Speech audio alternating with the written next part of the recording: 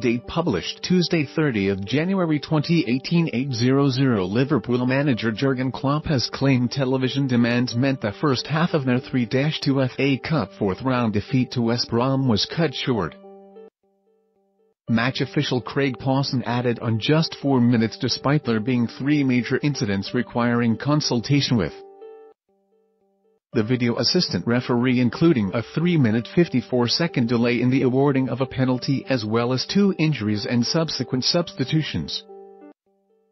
"What I heard was that the actual extra time in the first half should have been 10 minutes, said Klopp. It was only 4 minutes. I heard the television said it's not longer than 4 minutes. Of course that's not possible. You cannot cut match time because there is something else to broadcast. I don't know what was afterwards, maybe the news or something. It was 10 minutes and so you need to play 10 minutes longer.